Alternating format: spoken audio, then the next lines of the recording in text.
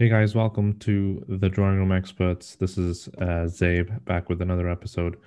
Today's episode is a an indication of what sometimes a moral dilemma may look like. Um, I find myself in these situations so many times where when I'm looking at a, a circumstances or uh, or um, a situation for that matter. So if I'm looking at a situation and I understand um, how should one react or one should address this looming situation, and I always find myself when there are instances where it's hard to put your finger on a particular reaction. So it's a dilemma of sorts. It's difficult because आपको लगता है it could go either way, right? I don't want to say both sides. I hate that term. So anyway, but that really gets my juices going because I feel like उसमें room बहुत मिलता है to really study and go and research and ask people, talk to people, and get to and come to some sort of a conclusion which not only satisfies you internally, but it makes you feel a little better about what kind of a person you are. Because the way you react to those instances really defines what kind of a person you are and which side or which side of the argument where you lean yourself. Um, uh, though I'm constantly on this search of like exploring where my mind goes and where like if I have any underlying privileges or subconscious bias that I may not be aware of. But I mean, putting myself in these moral or ethical dilemmas really, gives me a window of how I think and what kind of a person I am. So I would highly advise that whenever these situations come into your life, make the most of it. Don't run away from it. Don't feel like it's अबे मुझे क्या करना है. It's मेरे सोचने से क्या फर्क पड़ेगा. And no, it's very important that you have an opinion on things. I'm not suggesting कि आप जाओ उठा के like enforce करना शुरू कर दो अपना opinion on other people, but at least have a mind of your own and think about it. Why? Uh, Quite exactly. Why? Ask yourself why. कि ऐसा क्यों है? Why am I thinking like this? Why am I not thinking like this other person? So I thought it would be very. I wanted to do an episode on this for a while, but then something happened in the news, which I'm pretty sure a lot of you have been, following as well. That kind of um, worked well because it kind of gave me another instance where it became kind of like a dilemma, and I wanted to I wanted to use that as an example to explain how I got to a conclusion where which makes me feel good about myself, or at least makes me a little patient about how I would or how I should react to those instances. So, a quick recap of sorts on that. I'm sure you all know about Muhammad Ali Sadpara, the legendary mountaineer um, um, from Pakistan, who have been recently in the news, and he was expediting and moving or moving towards conquering the beast that is K2 in the winters a few weeks back, and has been missing ever since. It pains me to admit that we might have lost him now. And he's been in the news for a while now. There's been a lot of uh, talk about not just him but his missions and how he was an unsung hero. Speaking of which, I didn't know about Muhammad Ali, um, but I'm proud that I knew about him before this whole incident happened. So that makes me feel a little better that okay, at least I recognized the greatness that was Muhammad Ali, um, before him having to really sadly give his life away or pass away, before people like myself realize what kind of a hero he was. My introduction to him was not that long ago. It was a documentary that Moru, he's a Pakistani YouTuber, made a few weeks back, a few weeks before this expedition I was supposed to take place, in which it was a 25-minute documentary. It's very beautifully shot. It's beautifully narrated. It's one of the best works he's done, um, for sure. I mean, one of the top best like top videos I've seen seen from him, and he's made some really good ones. So that says a lot. So in that video, it actually aptly titled as Unsung Heroes. So Muru kind of introduces, his viewers as his subscribers or his followers to the greatness that is Muhammad Ali Sadpara, and how he amassed this particular trail. I think he went on a mountain expedition with the great man himself, and that kind of introduced me to him. And there was a story which he narrates in the same podcast about himself and his experiences, and I was just blown away by the sheer heart and courage of this guy, and how much he's done for the mountaineering community. um and then so when this news came about where Muhammad Ali is missing, and there's a search operation going on, nobody's able to locate or find him. That was a little more sad, given the fact that I knew almost kind of knew the guy through that documentary. So it almost felt as if I knew the person himself as well. So that was my introduction to the legend that is Muhammad Ali. But um, I think the where it really got interesting, and where it really went from mourning or feeling sad for this man to really understanding his mission and the philosophy and the mindset that goes behind it, are certain opinions and comments that popped up on the internet, following the sad demise or when he went missing. There were a few people on the internet, and trust me, whenever I say people on the internet, that should be a good indication. Okay, this whatever I'm going to say is probably not going to be the best thing that you've heard in your day. But so these guys, as there was a trend and a hashtag going around, pray for Muhammad Ali or something like that, pray for his return, and a lot of the celebrities were also tweeting and messaging about him. Some people, took it upon themselves to really open their mouths and almost kind of like in a disrespectful way mention that who told him to do this. Like, it is such a dangerous thing to go to a mountain, in any weather, let alone it's the second highest peak in the world, which is K2, and in winters. So those are two most dangerous things combined. And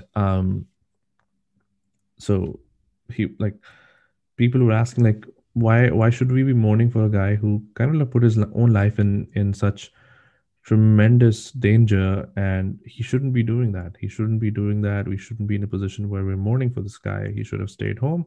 He should have done so many other things other than mountaineering. And this is interesting. So there are a couple of ways to react to that. One, you get really worked up and you're like, fuck you, and you don't know what you're talking about. You have to respect the dead, blah blah blah, which a lot of people did. um I I kind of like paused and I was like, hmm, this does sound kind of interesting because I wanted to understand what that means. Because before that, I was pretty much on board with the whole mountaineering, experience and what it really means to the humanity. Um, but then when this question got asked, like, why are you putting your own life in danger? And um, it kind of like helped me to stop and wonder about this. Though as always, as I do when these things happen, I go to the internet and I start searching and reading things about like what is the purpose of mountaineering, why do mountaineers go to Everest or K2, um, despite knowing the dangers, because it's not just Muhammad Ali. It's a host of other mountaineers, thousands, a huge community, not just in Pakistan, but also outside of Pakistan, in Europe, in America, and in Australia. All of these countries that you consider to be a little more intellectually advanced than the Asians or Pakistanis or Indians, right? Um, and and it's not just us doing this ritual which is dangerous and putting your own life in danger and all that stuff. um it's a host of other people, and it's not a small community. So I was like genuinely intrigued. Yeah, I wouldn't put myself in that position. What makes these guys put themselves in that position?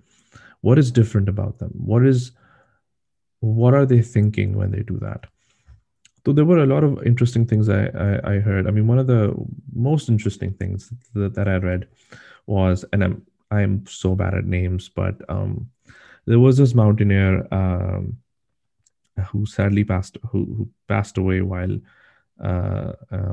summiting the Everest, I believe, and his dead body was discovered like 75 years um, after he got lost. 75 years. So that's like three generations, in between. That's insane.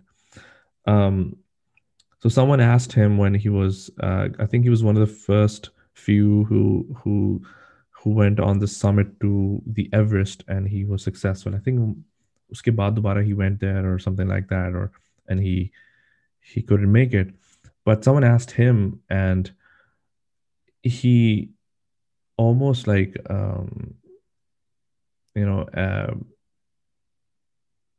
almost blurted it out, and someone asked him that, hey, why do you need to do this? Why do you need to climb this mountain? And his response was, because it's there.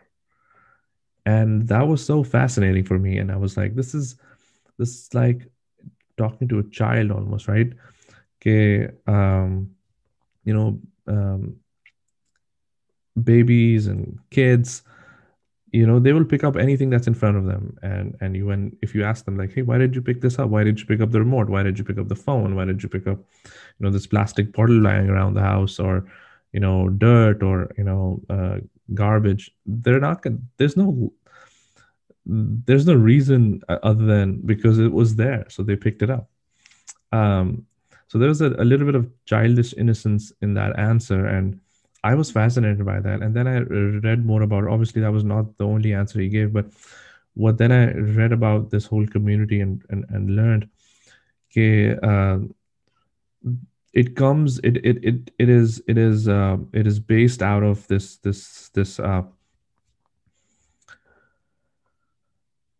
this urge to discover not just the world that you're living in, but yourself.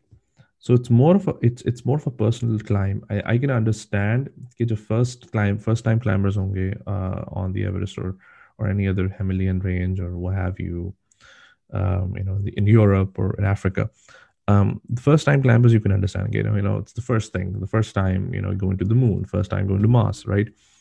Um, and um, it makes sense for someone to put their lives in danger because of that, and because it's a huge thing for someone to achieve.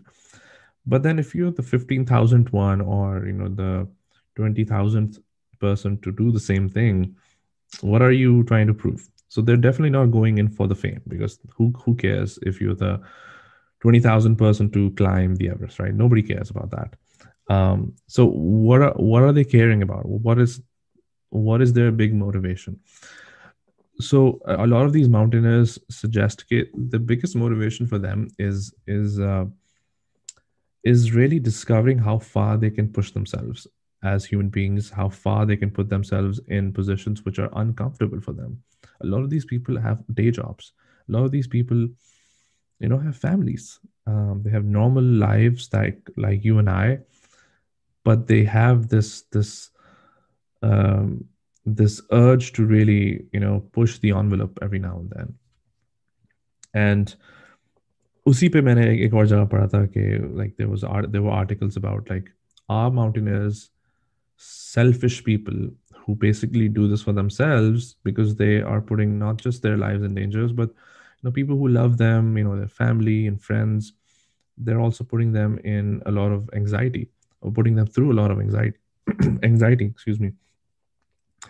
And us पे भी debate है, like it's a debating, you can debate either way, but that's not the case. It's not like that they don't care about the people around them. I think what at a point in time, humans, they have an individual life of themselves as well. They are known by their relationships as fathers, mothers, brothers, sisters, and and everything like that. Wives, husbands. In सबके ये roles हैं, but those इसके अलावा उनका एक और role भी है, which is themselves, like their relationship with themselves.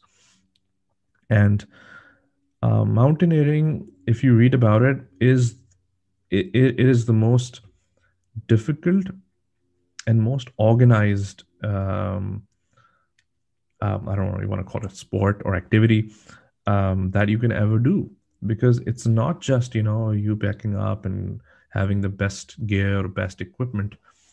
You need to plan your days, you need to plan your nights, you need to plan how much climbing are you going to do throughout the day, which route you're going to pick, what are you going to drink and eat while you're on that summit, um, when are you coming back, how are you coming back, how are you going to communicate with the other mountaineers, and how are you going to communicate with the base, how are you going to create a base in the mountain when you're climbing. So there's so much planning that goes, and it's all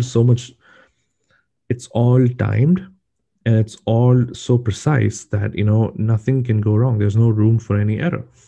So there's this requires months and months of planning, and hard work really goes behind. They just wake up and climb a mountain out of the goodness of their heart or their excitement, whatever, right? There's a lot of planning that goes behind it, and there are a lot of experienced people that they keep in their teams, who can guide them, who have experienced different things like avalanches or extreme weather conditions, or equipment broke or got lost or whatever, right? So they need people around them who have been in those positions, who can guide them through through their experience.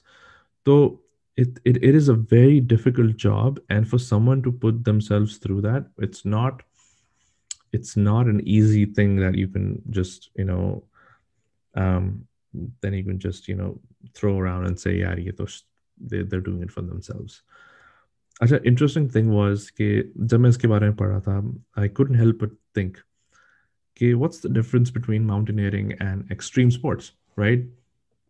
Extreme sport, maybe you're kind of like putting your life in danger, like doing flips and all of that, with on your bike, or like stupid things like that, which they're essentially they're just activities which are kind of extreme, right? Parkour, or these people who jump like from building to building, like without any hanging equipment. Like it's just ridiculous, right? You've seen those videos on the internet, and you're like, hey, you kind of react the same way if someone dies jumping from one building to the other, and slips and injures themselves or dies. You're like, hey, why were you there, and what are you trying to do with, like, from by jumping from one building to the other? And that's a legitimate question that even I kind of ask myself. And when I hear about those instances, so I couldn't help but comparing the two. I was like, Zay, why are you feeling sorry for Muhammad Ali Sadpara and kind of like apprehensive against people who felt that whatever he did was kind of extreme, when um, you kind of feel the same way when it comes to extreme sports. So and that's where your moral dilemmas and ethical dilemmas kind of kick in, where you're like, okay, is this wrong? Is this whole activity wrong? Like, what am I doing here? Okay, on the other side, mountaineering, it stems from uh, human nature to be prevalent over its environment. It stems from utter curiosity, because if cavemen didn't go out looking for food or water or looking for new things, we would not have progressed. We would not have been in positions where we are now as a world, as a human race. तो उसके opposing ये भी एक argument, like, which kind of makes sense to me as well, and I was like, oh, what am I doing here? I mean, which side am I on, right? Because there, you can't have it both ways. You can't be right. Um, you can't have both of these parties be right. So and then I started to wonder, okay, let's drill it down even further. Let's drill it down. Why a mountaineer uh, does what they're doing, and why an extreme sportsman or woman does what they're doing, on a daily basis. क्या है what is their motivation? So if you really drill it down, mountaineering key motivation is adventure, is pushing the envelope for yourself as an individual, um, and learning where your limits are, learning about the beauty of the nature around you, discovering nature around you individually. Because you can have people saying, यार बहुत से लोग कर चुके हैं, तस्वीरें देख लो जाके, if you want to see what's it like at the top of Mount Everest. Just watch those videos. There's I'm pretty sure there are pictures and videos all over the place. Just me सब चीजें देखते हैं. So that doesn't mean कि अगर आपने एक बंदा जा चुका है उसने पिक्चर खेल ली, that doesn't mean कि nobody should go and experience it for themselves. तो वो कोई argument मुझे समझ में नहीं आता. तो the reason why mountaineers do what they do is to really experience that, and experience that themselves, and also see where their limits are. Because they take those learnings, because they're not mountain climbing 24/7 throughout the year. They're not doing just that. They have other lives, they have other jobs, they have other duties um, that they're responsible for. So they take a lot of that learning into their normal lives, and that really makes them a better person. That's their mindset. Now you may say कि you don't have to just do that, but that's just, तो rule तो नहीं है ना कि यार आप ये नहीं कर सकते. Like, mountaineering is not illegal, right? So that's the reason. Extreme sports को के बारे में मैंने जब पढ़ा, तो the only word that kind of rang true for every extreme is a phrase which is thrill seeking, adrenaline rush. ये इस तरह के words मुझे मिले. And then फर्क साफ जाहिर है, as they say, right? It's obviously different. It's obviously different to mountaineering, from that perspective. So that kind of made me feel a little better. I was like, okay, there's obviously a difference between these two. Mountaineering, on the other hand, um, is dangerous. Is not a walk in the park. But इसके पीछे जो reasons हैं, those reasons are so noble, in my opinion, that you can't really stop it. Like right now, you may say, "Okay, mountaineering is dangerous, therefore people shouldn't do it and waste their lives and pick something else up." ये हमारी common morality इस वक्त, अगर आप बोलें, अगर ये वाली मोरालिटी है ऑफ राइट एंड रॉन्ग, वो इस वक्त ये एग्जिस्ट करती है. 50 years, 100 years down the line, there might be other mindsets, other people who may say, driving shouldn't, like, you shouldn't get out of the house. Why do you need to get out of the house? Everything's, you know, on your laptop, on your phone. You can connect with, you can meet with your family, friends. हर चीज phone पे हो सकती है. Why do you need to put yourself in danger of a car crash? In the United States, more people die in a car crash than any other reason. Don't quote me on that, but I think that's pretty much the statistics. So, to save yourself from a very untimely and very probable death, you should probably stay at home. तो उस वक्त की morality हमें ये drive करेगी, हमें ये suggest करेगी कि आप घर से ना निकलो, which sounds pretty absurd right now. तो where do you draw the line then, right? So that really gives you an indication. अगर कि कोई भी चीज doesn't make sense for another reason, another time, then there's a good chance that that thing probably shouldn't be making sense right now as well. Therefore, people who suggest that because it's a danger to life, they shouldn't do it, then there's other things that are dangerous to life as well, which people still do. And everyone is okay with them, like leaving your house, going out for an earning. Um, um, meeting new people, it could be, I don't know, there's so many other things that, that could be harmful for your life and are statistically proven to be so as well. तो वो argument, so like it goes on the side for me. दूसरा argument है कि why don't do something else? Well, the same questions can be asked of you. If I was a mountaineer, आप मुझे देखकर बोलोगे कि why do you need to climb the mountain? What's in it for that? Me as a mountaineer, if I would say the same to you and say, hey, why do you need to do 95 jobs? What are you doing? Do something else. Like pick a hobby. Just make a little bit of money so that you can sustain yourself and come explore this world. This is a beautiful world.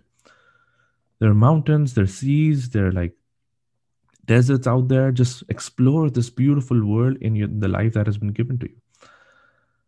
You will not be understanding that argument because you don't live, you haven't been living like this person, living like me in this example. Same goes for me. I wouldn't understand what people like, going 9 to 5 jobs and staying safe at their homes and having families and blah blah blah, and not ever going out for a walk, let alone a mountaineering expedition. So everyone has their own experiences, everyone has their own worldviews. तो जिस तरह से आपको ये make sense नहीं करता, mountaineers, I'm pretty sure they can't really understand that okay, why do people living in the city, the safe surroundings of a metropolitan would put themselves through that life when there's so much else to live for. So again, that argument kind of subsides itself as well. So at the end of it, in conclusion, I would say mountaineering, in my opinion, now that I've went through this dilemma and read about it, and is a noble profession or activity. Profession, I don't know if it's a profession, but it's a noble activity. Because it stems from the most beautiful human ability, which is curiosity. Mars में भी recently एक rover पहुंचा है from NASA. It's not the first one. The one before this one, which is Perseverance, was actually called Curiosity. So it's the most, in my opinion, the most beautiful human trait to have, which is curiosity. And being a father of a 1-year-old, I can tell you, it is so beautiful to see a child really be inquisitive about the most simplest of things, and that's where you learn.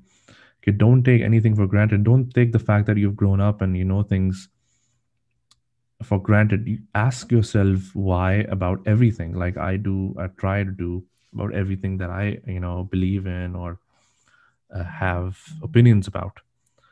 Um,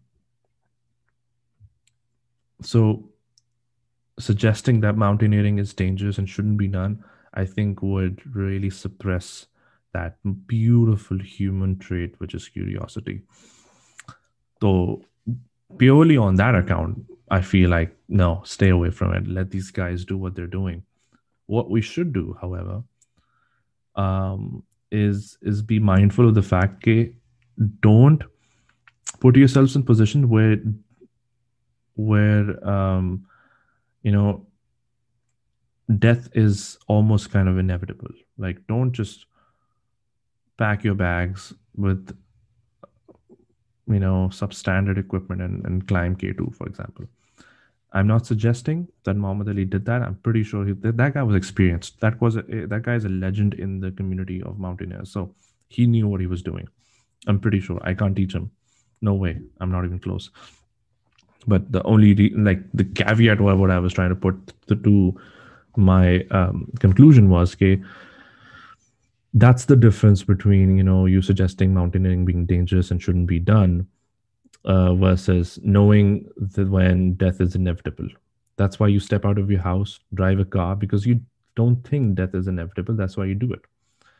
Mountaineers don't think based on their experiences. They've done thousands of these climbs in their lifetime. Based on their experiences, they know that death is not inevitable. Death is a possibility, which is the case with so many other things that you do in your life. Therefore, mountaineering, I thoroughly support. What we should do as well, like as governments or as people who may know people from that part of the world who are climbers and who are those uh, curious people around us, we should support them. We should encourage them, and if we can monetarily make sure that they have the best equipment to make these expeditions happen, then let's do that, because they're doing things, they're giving us hope and motivations by by going through absolute hell, um, and and basically learning about themselves, but also motivating people like myself who hasn't done it, who probably wouldn't do it, um, because just because, right? Different. But my understanding is that it is the most beautiful thing that human trait, most beautiful human trait that a human being can have, which is curiosity. On that note, subscribe to the channel, subscribe to the podcast on all the audio platforms that we have: Spotify, Google Podcast, Apple Podcast, Audible as well, Podbean, and on YouTube if you're watching me here. Don't forget to share your thoughts as well. Like the video, share it, subscribe to the channel, and I'll see you back with another one. Thank you.